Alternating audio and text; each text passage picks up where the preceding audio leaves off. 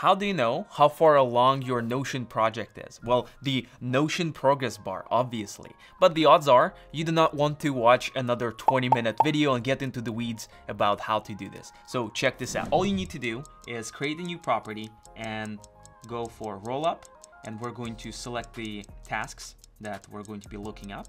We're going to look up the status of the task and go for percentage complete. This is how we know the percentage of the task completed. Let's call it % done. And the next thing you want to do is you want to add a formula. Let's edit the formula, paste the one from the description below in the comments, and boom, there you have it. No need to watch another 20-minute video. Now check this out. So this project has only 2 tasks inside it. And then when you check off a task and mark it as done, the progress bar is going to get updated automatically.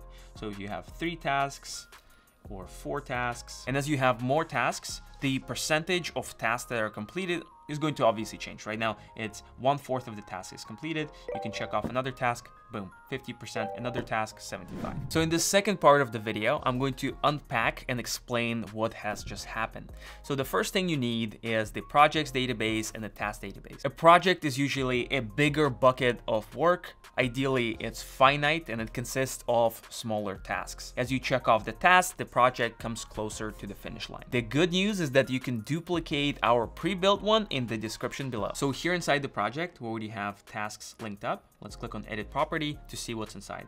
The type of the property is relation. It points to our task database, and that's pretty much it. Then we have a rollup property. What it does, it looks up information from a related database. In our case, it looks up tasks, and it looks up a specific property, their completion status.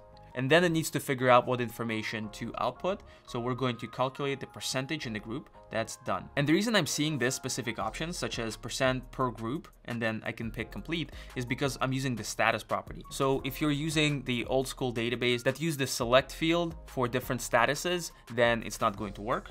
Right now, it's a lot easier, % complete, and you're already halfway there. You know the percentage of tasks that are completed, and now all you need to do is just visualize that percentage so it doesn't show as a number, but it shows as a progress bar.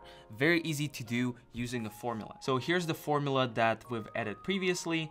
We can call it progress bar. And then let's click on edit.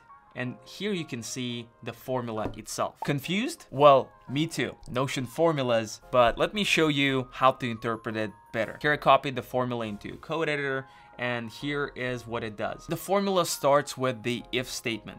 It essentially says that if less than 10% of the project is complete, then show this formula. Otherwise, use the following formula. We're going to be using this 10 boxes, and we're going to slice those into 10 different pieces, each representing 10% of the project. And then this part says how many 10s there are. For example, if there are 69%, for example, will be 0.69, then it's going to slice it 7 times. So we have 7 filled squares, 3 unfilled squares. Now we're adding just a space. Then over here, we format the percentage. Instead of 0.69, we're going to see 69 as a whole number, because we multiplied it by 100, and then we add the % sign. That's what the formula does. So Notion progress bar ain't rocket science. Up next, check out the Notion Automation Hub. It has a bunch of cool pre-built databases, automations to save you time in Notion, and resources. It's completely free, and you can duplicate it by going to the link in the description below.